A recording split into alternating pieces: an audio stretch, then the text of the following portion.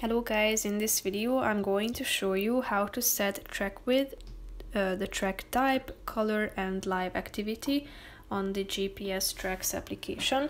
But first I just want to mention, don't forget to subscribe to my channel, because at 10,000 subscribers I am going to show you my whole YouTube revenue statistics and growth strategy, how to make money online. So let's jump into it.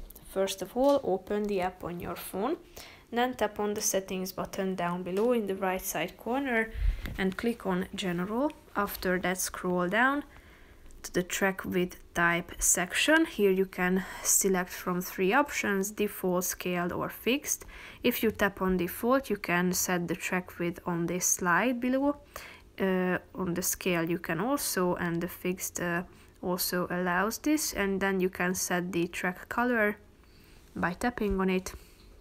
And then you should also or you have the chance to turn on the track live activity by tapping on this button, meaning that this will create a live activity for the track being recorded. Here you can add the waypoint live activity, which will create a live activity for a waypoint activated by selecting the navigate button on the pop-up window for the waypoint on the map. So that's pretty much it for this video, guys. See you in the next one. Bye bye.